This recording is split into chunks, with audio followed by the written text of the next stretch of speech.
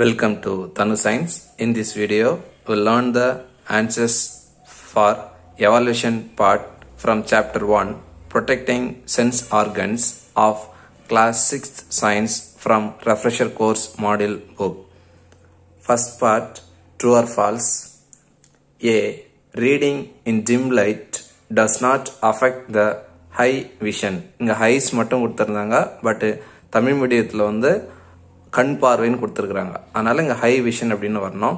அப்போ இந்த டிம் லைட்டில் படிக்கிறது நம்மளோட ஹை விஷனை வந்து அஃபெக்ட் பண்ணாதுன்னு இருக்கிறாங்க, பட் கண்டிப்பாக வந்து அஃபெக்ட் பண்ணோம். பிரைட்டாக இருக்க சொல்ல இல்லை நார்மலாக லைட் இருக்க சொல்ல விஷன் வந்து கொஞ்சம் அதிகமாக இருக்கும், பட் டிம் லைட்டில் வந்து விஷன் வந்து கம்மியாக இருக்கும். ஸோ டஸ் நாட்னு கொடுத்துருக்குறாங்க, அது வந்து அஃபெக்ட் த ஹை விஷன். அதனால் இது வந்து falls. So right answer affects the high vision. B. Fruits and vegetables contain vitamin A. True. C. Reading while traveling affect the eyes. True. இப்போ நம்ம புக்கு பார்த்து இப்படி படிக்கிறோம்னு சொன்னால் நம்ம கண்ணில் இருக்கிற லென்ஸு அந்த லெட்டர்ஸ் வந்து ஃபோக்கஸ் பண்ணோம். இப்போ நம்ம பஸ்ஸில் இல்லை ட்ரெயினில் அப்படி மூவ் ஆக சொல்ல நம்ம வந்து ஷேக்கிங்கில் இருப்போம். அப்போ நம்ம ஷேக்கிங் தான் லென்ஸு வந்து ஷேக்கிங்கில் இருக்கும். ஸோ அதனால் வந்து ஐஸ் வந்து அஃபெக்ட் ஆகிறதுக்கு சான்ஸ் இருக்குது. So reading while traveling affects the eyes is true. Wearing sunglasses protects eyes from sunlight. True. If your eyes become red often, meet the eye doctor for eye checkup. True.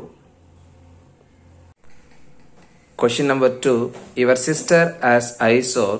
She wants to sleep near you. What will you do? Justify your answer.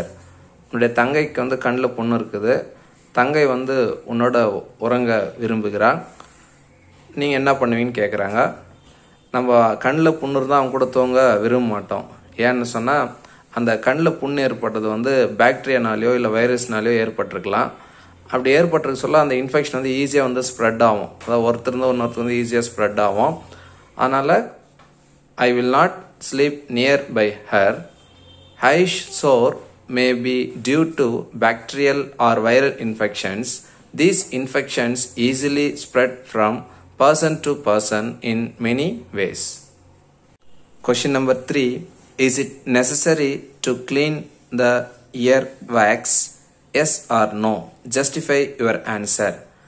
நம்ம காதில் வந்து மெழுகு இருக்கும், அந்த மெழுகை clean பண்ணுறது நல்லதா கெட்டதான்னு கேட்குறாங்க. தேவையா இல்லை தேவையில்லதான்றாங்க. தேவையில்லை ideally. No, it is not necessary to clean the year wax. ஒருவேளை எக்ஸஸான ஒரு மெழுகு எக்ஸஸாக ரொம்ப காதை அடிக்கிற மாதிரி தான் இப்போ க்ளீன் பண்ணணும், பட் நார்மலாக வந்து நம்ம க்ளீன் பண்ண தேவையில்லை. No, it is not necessary to clean the year wax. Year wax is produced by the year to clean and protect it self. அந்த காதில் இருக்கிற மெழுகு வந்து என்ன பண்ணோம்னா அந்த டஸ்ட் பார்ட்டிகல்ஸ் இல்லை தேவையற்ற பொருட்கள் வந்து நம்ம காதில் வர சொல்ல அந்த மெழுகு மேலே போய் ஒட்டிக்கும், அதை ட்ராப் பண்ணிவிடும் அந்த மெழுகு. அப்போ காதை வந்து க்ளீனாக வச்சுக்கிறதுக்கு இந்த ஏர் வேக்ஸ் வந்து யூஸ் ஆகுது. அதனால் இந்த ஏர் வேக்ஸை வந்து நம்ம ரிமூவ் பண்ண தேவையில்ல. So that air wax drop dust and other foreign particles. Question number 4.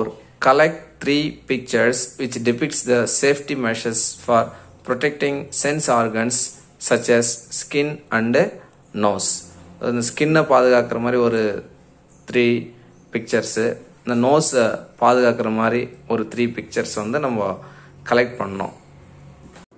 First 3 pictures வந்து skin protecting pictures. Next 3 pictures டிபிக்ட்ஸ் nose carrying pictures.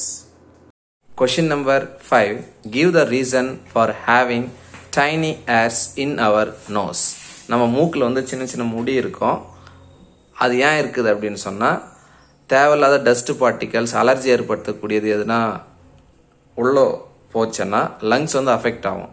அப்போ அந்த லங்ஸுக்கு போகாமல் அந்த டஸ்ட்டு போலன் அண்ட் அலர்ஜன்ஸ் பார்ட்டிகல்ஸை வந்து இங்கேயே வந்து ஸ்டாப் பண்ணுறதுக்காக தான் அந்த டைனி ஹேர்ஸ் வந்து இருக்குது. So tiny hairs in our nose act as a filter that prevents dust, pollen and allergens from entering our lungs. Thank you, students.